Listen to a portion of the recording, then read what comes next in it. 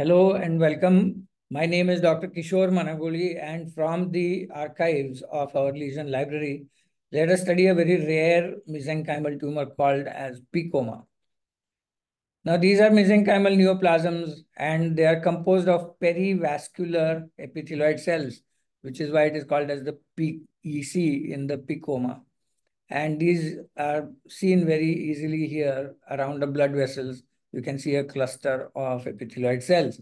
More interestingly, they express melanocytic as well as smooth muscle markers. And we'll be able to see some excellent slides as we go along. Now, we need to study the general features as well as the essential features. Let's look at the general features. These are widely distributed anatomically. However, the most common location is the uterine corpus in the gynec tract. These present as painless masses, and these are rare tumors, but definitely very more frequent in females in comparison to the males. The mean age is 45 years, and most PEComas are sporadic. However, a small subset is associated with tuberous sclerosis. Now, I was talking of the essential features. These are features that every histopathologist has to take note of, and maybe put a note in the sign out. It should be mentioned in the sign out as well. So these PEComas are best classified as tumors of uncertain malignant potential. And for sure, this has to be part of your sign out, because these can recur and these can convert into malignancies eventually. So PEComas are characterized by sheets or nests of epithelioid cells with either clear cytoplasm or eosinophilic granular cytoplasm surrounded by delicate vasculature. These are the cardinal features or the essential features in order to clinch the diagnosis. They co-express melanoma and smooth muscle markers, which need to be demonstrated in every single case. There can be two other molecular subgroups not present in all cases, but they can be present. One is related to tuberous sclerosis. The other one is the transcription factor E3 fusions. These are some of the rarer versions of this tumor. However, you need to take note of that. So the gross appearance would look almost like a leiomyoma. It's a well-circumscribed mass, except that you definitely don't see the whorling pattern that is so diagnostic of leiomyoma. Some of the tumors, because they express melanocytic markers, they can actually grossly be highly melanotic in appearance. Now, this is the nested epithelioid appearance that I was telling you about.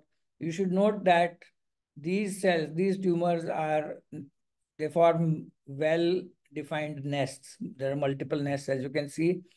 And you can also note that these do not look like the spindle cells of a mesenchymal tumor. Remember that PEComas are classified under the heading of soft tissue tumors or mesenchymal tumors, but they don't have the spindly appearance that you might see in a fibroma or a leiomyoma. So these are very characteristically, they'll resemble epithelial cells, which is why they're called as epithelioid cells.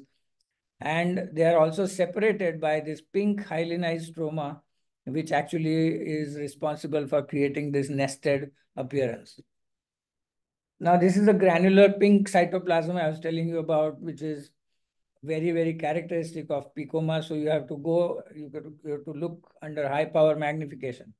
The other characteristic feature of PEComas is the presence of these extremely large and prominent nucleoli, which is very commonly seen in melanomas. And no wonder that it expresses melanocyte-like markers.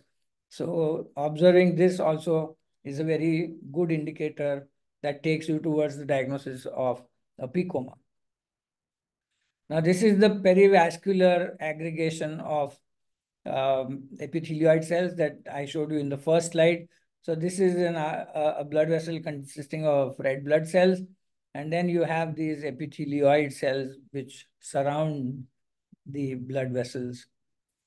This is another image where we can see that sometimes the tumor cells invade the adventitia and the muscle coats of the blood vessels. However, they do not invade the endothelium. You can see the endothelial cells here. And when they do not invade the endothelium, it means that they will not form tumor emboli and therefore they will not metastasize so long as they are benign. Now, this is another variant of PEComa that we see, and this is seen in cases with TFE3 fusions, transcription factor E3 fusions. The only difference is instead of the granular pink cytoplasm that we see in the regular variant, this will have clear cytoplasm and the fibrosis will still be the same as with the classic PEComa. So this is the HMB45, which is a very good marker for melanin. And you can see the dense, strong positivity that you can see in this. You can see in almost every case of a PEComa. And then you'll also have to demonstrate a smooth cell marker, smooth muscle marker, be it Desmin, be it Cal-Desmon, or an SMA marker. Now you can see that this is not as distinctive as the HMB45. As I said, this does have malignant potential and it does convert into a malignancy sometimes. And you can see these highly anaplastic cells everywhere, giant tumor, giant cells, and pleomorphism, abnormal mitosis, every single feature of malignant stromal tumor, mesenchymal tumor. This is another one which shows a very good area of abnormal mitosis. Another feature that is often seen in a malignant PEComa is the presence of these pseudo-inclusions, plenty of them. You can see these pink areas that demonstrate pseudo-inclusions. Now, malignant PEComas also don't lose one property, and that is the property of hyalinization. So that remains the same. However, you can see that these cells are no longer benign in appearance. They don't look like those benign epithelioid cells. They certainly look like malignant cells. So to wind up, this is a sample report. This is the way we reported. So we mentioned the diagnosis as uterus hysterectomy specimen, a PEComa of uncertain malignant potential. This is something I cannot emphasize enough. You have to mention this because this is the WHO 2020 criteria for predicting the behavior of PEComas. And as a pathologist, you should always endeavor to help the clinician.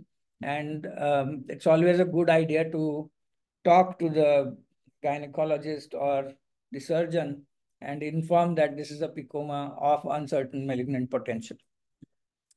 So far as the comments, we note that these myometrial nodules they consist of epithelioid cells.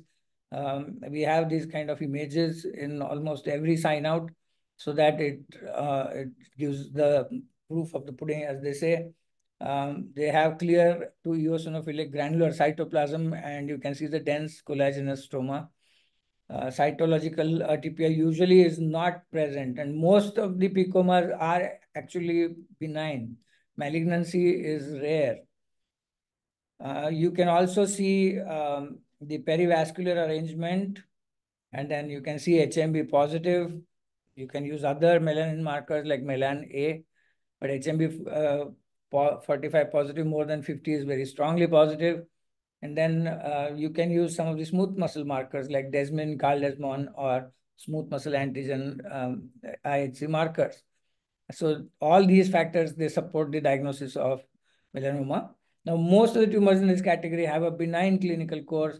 However, there is a small subset that recur, and therefore you should always sign out with a recommendation to the clinician to follow up the patient clinico-radiologically. Thanks for watching.